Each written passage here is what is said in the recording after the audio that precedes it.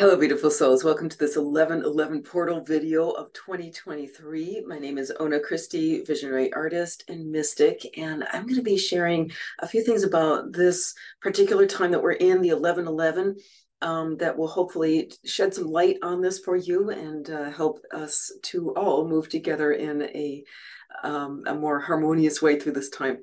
All right, so first of all, I'm going to be sharing what the 11/11 is, the meaning of that, the energies of this year's 11/11, what makes the 11/11/23 different from previous 11/11s. I'm going to share some channeled art and a message from Spirit Owl here. And I'll be doing a reading with my Spirit Animal Awareness deck to support us through this portal. And finally, stay until the end because I'm going to invite you to a really special 11/11 event. All right, so let's start with the meaning of 11/11. Why is it such an important date? Well, first of all, it's a date that falls really close to Samhain or Halloween or All Hallows Day, right? This is an ancient holiday that represents a cross-quarter point of the year. So it's like right between the equinox and the solstice. And it's in the sign of Scorpio that we're in right now, which is a sign that really has to do a lot with spirituality and death and rebirth and all sorts of really, really deep things, going deep into the other world. Okay. And so the 11/11 usually comes a little bit after that, but it's still in that window of that incredibly powerful cross-quarter date. And it resonates with the energy of the number 11. 11 is a master number, so it's an extremely powerful number in numerology, and it's associated with spiritual awakening, right? Or spiritual enlightenment. So the 11/11 is a time, a portal of time here where the energies coming into the earth are really ones that catalyze our spiritual awakening and also to help to work with the awakening process of the earth herself and humanity. I've been doing these videos for a few years, since 2020, and this year I'm seeing a really significant shift in energy around the 11/11. Okay, so the last few 11/11s have felt to me, I felt very strong influxes of very electric energy coming into the earth, and these were energies meant to kind of wake up the spiritual body of the earth and of people. In fact, one of them, I can't remember which year, but it almost felt like this when they jolt somebody who's had a heart attack to get that heart moving again. Okay, that's what these energies have felt like. They've been very, very intense. And but this year it feels really, really different. Okay, I went in and asked my intuitive guidance, my higher guidance, my Akashic guides to help to clarify this. And here's the message that they have. I'm going to just read it to you. They said, trust the source. Trust the source. Okay, this is an internal shift. It's a more subtle, energetic expression of this date than in the previous 3 years. Do not be deceived by the subtlety. This is an energetic interning. It holds the template for larger numbers of people than ever before to begin to turn inwards for answers that cannot be found in external reality. Okay, so one thing I want to point out is that what I've noticed is when these energies come in for the Lion's Gate or the 11/11 or whatever it is, they come in, you can feel them really intensely during that portal, but really what they're doing is that they're activations on the earth, and that the effect of those activations rolls out over time. Okay, so several years in a row we've been receiving these really magnetic energies. This has stirred up a lot of stuff. Okay, and it's a lot of the stuff that we're starting to see now out in the world, on the news, a lot of the chaos that's starting to happen. To me, it's like the 11 and 11 energies are purifying energies a lot of times, at least those really electric ones. And what that does is it shakes loose anything that's kind of like energies that are holding back the ascension, any of the dark energies, shaking them loose so that they can come up to the surface. Okay. And we need to really remember, if you've been through a dark night of the soul of your own, or maybe you're in one right now, it's really uncomfortable. It can be extremely painful. But what it does is it draws up all the shadow stuff, okay, that has been repressed, all the stuff that's been running the dark programming that's been keeping us in a place of unawareness and a place of keeping the energy down. Okay, all that stuff's being shaken up because it needs to come to the surface so that we can see it, acknowledge it, and then begin to heal it. Okay, so that is what we are experiencing as a collective. And this may be a very long process. It could be hundreds, even thousands of years, right? So we're seeing this all kind of really coming to a big head right now. Though this could be a very interesting few years ahead of us. It goes on the energetic level, it goes beyond politics and so forth. And just be aware of all the divisions that we're seeing on the earth is part of all that dark infrastructure. Okay, so the more we can start seeing heart to heart, and recognizing other human beings as human beings, right? Despite whatever divisions of sex, gender, religion, anything else that you can think of that is being used to divide us, we need to really, as light workers, work from the heart and recognize that. That said, spiritual protection is huge right now. Huge, huge, huge. All kinds of protection, not just spiritual, but whatever, you feel guided to do to protect yourself, to protect your home, to protect your family. Follow those little voices. All right. So I'm going to move more into the practical things that we can do. And for that, I'm going to be working with this beautiful spirit guide, the spirit owl that came forward in a painting not too long ago, because owl, let's show you this painting here. Whoops, you can do that. Okay. Owl came in with a message, right? And owl is a beautiful animal of the night. And a lot of people are afraid of owl because it is historically associated with death and so forth, right? But we have to remember that every archetype, including especially the spirit animals, have their polarity. They've got the negative and the positive. And even within that, if you look at death as one of the attributes of owl, there's very positive things. You have to have a death before you have a rebirth. That's what we're looking at right now. All right. So here is the message from owl. And this is snowy owl in particular. Sink into the silence. North is the direction of magnetism. In the deep stillness of absolute zero, you will hear the whispers of the world beyond.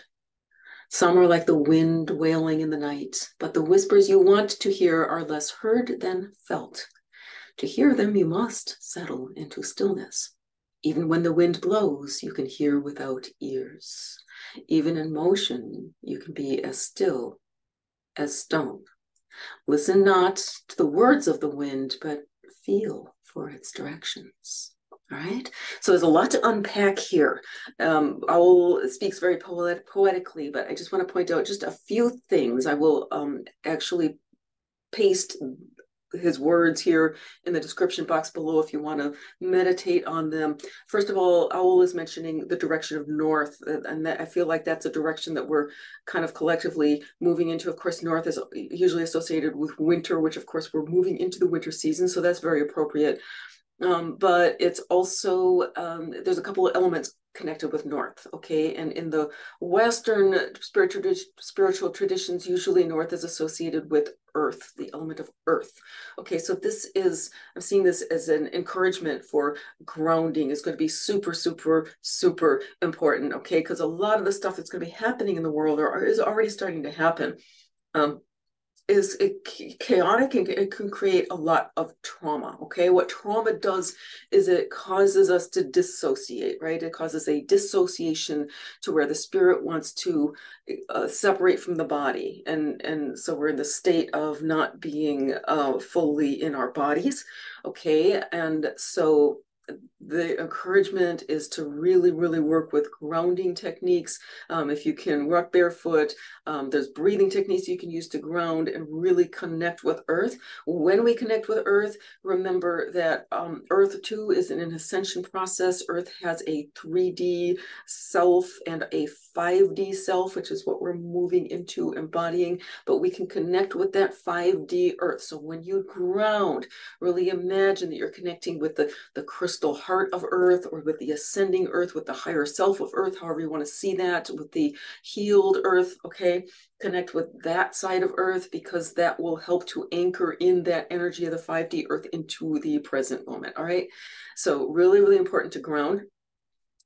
North in, I think much for most of the Americas is associated with the element of air, okay, which of course relates right back to the spirit owl here, but air is the element of mind, okay, so really important to work with the mind and work with our understanding. So if you've followed me for a while, you know how enthusiastic I am about the spiritual laws and learning those. I'm going to be offering some courses in 2024, both on spiritual laws and working with spirit animals also, and also I'm feeling one on spiritual protection. So watch for those. If you haven't yet subscribe to my channel, and I'll also leave the link below to subscribe to my email list if you're interested in learning more about those courses when they become available. All right, so really, really important to be working also with our minds and to master the mind, okay? The mind is that through which we understand, and that we can start to work with our emotional bodies and our physical bodies. Think of yourself like a martial arts master has to really master the mind, okay?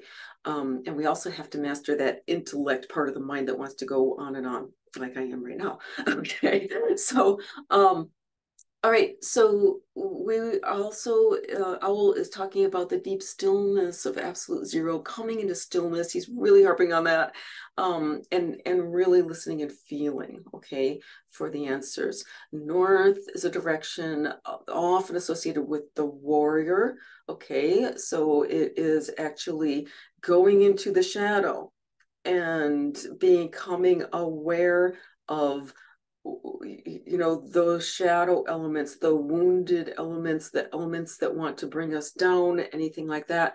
Owl talks about some of the whispers that you may hear when you tune in are like the wind wailing in the night. I think he's referring to the 4D realm, or the like the astral world, where not everything in there is of a higher light, okay? And sometimes it pretends to be. So we want to really be aware. Often when things are really screaming at us, then be aware that sometimes that can be just sort of a decoy, okay? He says the whispers you want to hear are less heard than felt. So really coming into stillness, really listening to those inner sensations, tuning into the body, that will help us to realize when we are attuned and aligned with spirits, okay? To hear those really deep whispers, you have to settle into stillness, and encouragement to practice meditation or whatever it is that can still the mind, so that we can open to the higher guidance coming in, okay? Which we all have. We all have a direct connection with higher self, okay? But he says, even when the wind blows, even when things are completely chaotic, right? And all sorts of things wanting to pull us out of our bodies, out of our minds, right? We're going to see a lot in the years ahead of people going out of their minds in one way or another, okay? And that can mean out and out madness and possession. And it can also mean, you know, being out of your mind. It can mean being overly wrapped up in the emotional, right, and what's physically or emotionally happening to you, and forgetting to use your reason as well, okay? So, but even when that wind blows, if we tune in and come into stillness, we can hear without ears, okay? Again, coming into that really deep state of meditative connection, right? Even in motion, you can be still as stone. So we're all going to be called into action in these next few years, all right? There's maybe a lot of upheaval, but even when you're in very an active mode. He's saying you can have that stillness, that inner peace inside, right? Listen not to the words of the wind, feel for its directions. Okay, so I feel like this is encouraging us to really tune into that receptive state, which is a divine feminine state. Okay, there is a lot of profane feminine energy out there right now. Somebody I was listening to online recently stated, and I think she was correct, that we're really not in a patriarchy anymore. We're in a matriarchy. Emotions right now are ruling the world. And so, I feel like this, what Owl is saying, Owl has a deep connection with the deep feminine, is to connect with the sacred feminine, which is, first of all, really connecting with that deep stillness and the deep intuitive, right? Because unsettled emotions can pull you out of that. And then when we are really connected with that deep intuitive, the absolute zero, then we can intend with intention, start tuning into the positive emotional aspects of the feminine, which can include compassion and motherly love. Okay. Okay, so we're gonna move on here. And by the way, I'm gonna put this little painting on my website. I'm not gonna do prints because it's gonna be hard with the feathers, but I think somebody may enjoy this little guy in your home or your place of business, just to bring in that deep stillness, a sense of feminine expression and the wisdom of the owl to see through the dark and to hear also for the true voice of spirit.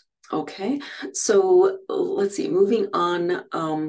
Again, the energies of 1111 this year, 2023, is going to be more interning. And what all this is going to do, all the stuff that's happening in the world, is going to help people, more people than ever before, are going to be turning inwards and learning to tune into their own guidance, right? And to come within and find that place of stillness. And often it may be through the trial and trial, but I think it's really important to keep that in mind, that this is ultimately supporting the ascension of the earth. Okay.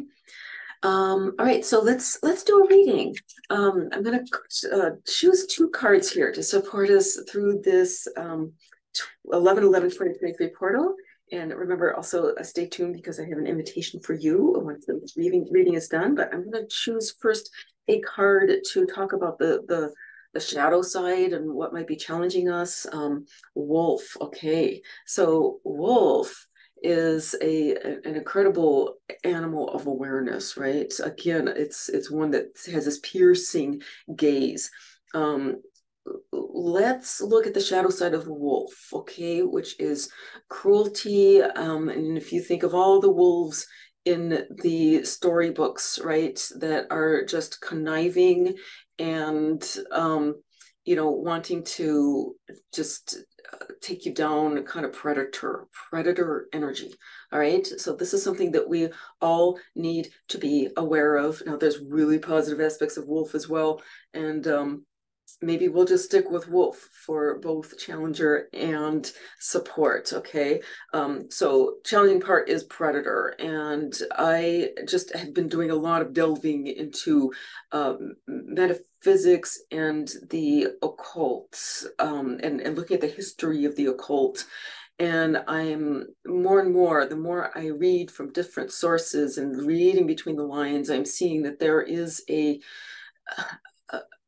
certain, well, there's like secret societies have been running the world for a long time, and not all of them are evil, right? There are some that are really meaning, have very benevolent intentions, and others that have very predatory intentions. Okay, so I think it's really important that we become aware of this, and this is one reason why I'm such an advocate of learning, at least the basic laws of the universe, so that you can start to see when things go down out there, start to see some of the causes and effects, and start to notice when things don't seem natural. Okay. And so this is really going to be it's important right now, and it's going to be even more important over the next year or two or whatever. But it's something we can do, is to connect with this wolf energy and really start learning.